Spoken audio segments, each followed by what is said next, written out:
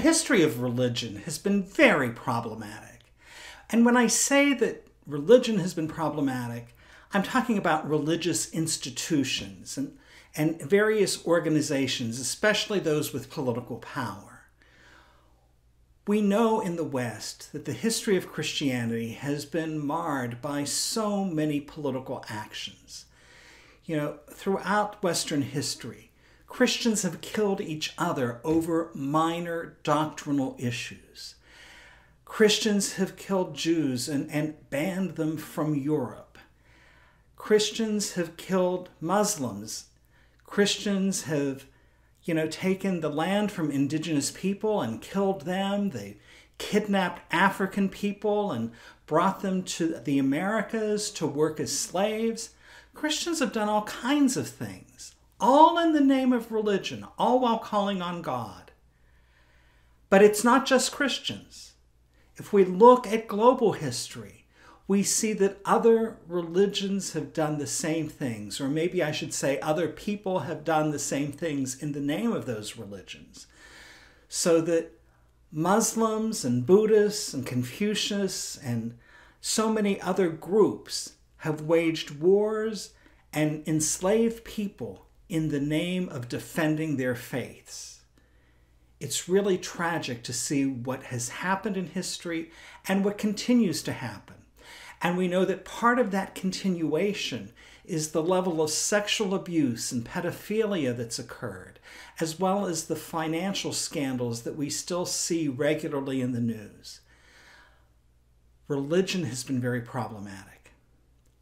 At the same time, we have to acknowledge that there are many, many people who have found their spiritual path through religion. Through religion, they have found teachings that have nourished their life and really supported them and opened them to deep experiences. So how do we reconcile this really criminal history with the enlightenment that can be associated with religion? As I talk about some of that, I want to invite you to subscribe to this channel and click the bell so you're notified of future videos.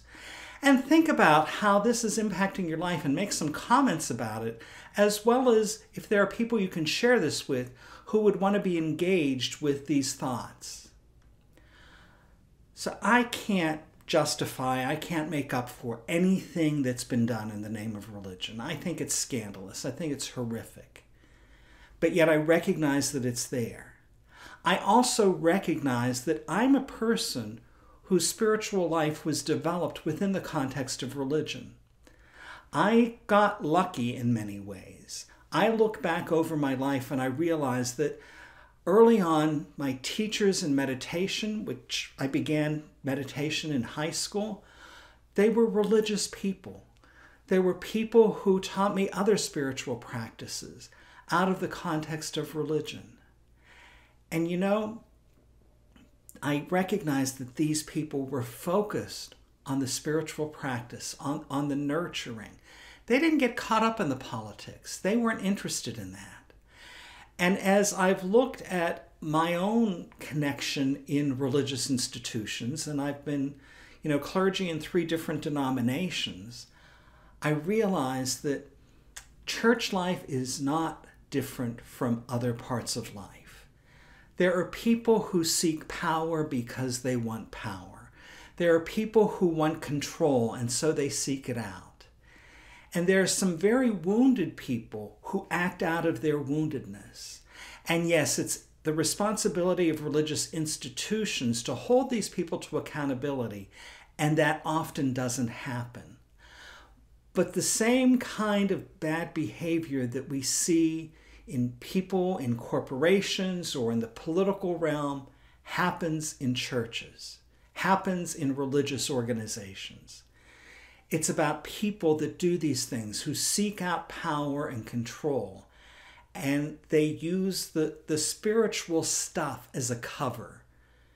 And we see that happening in politics, and we see that happening in corporate life.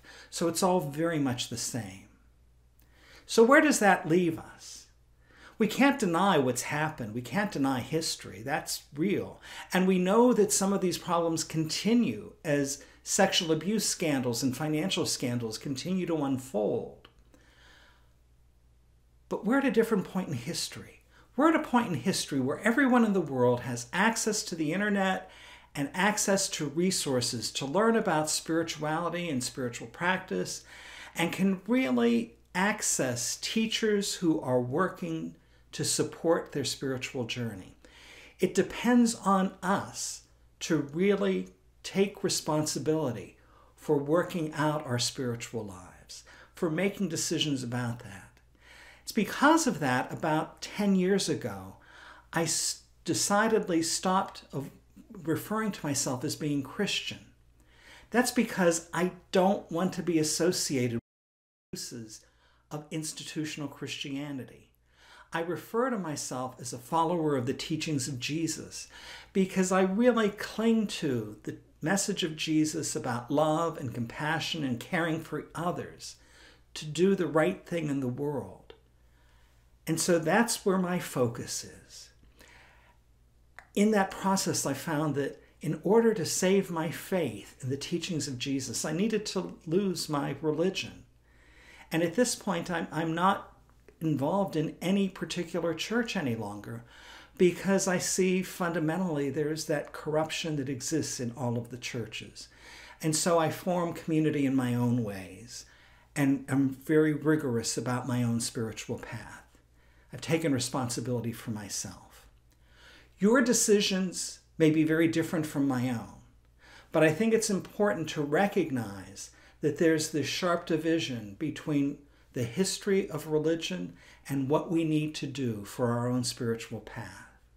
And perhaps you too will find that you need to hold your faith by losing your religion. Thanks for your time. Be sure to subscribe, leave comments, and know that I appreciate your time on Spirituality Beyond Borders.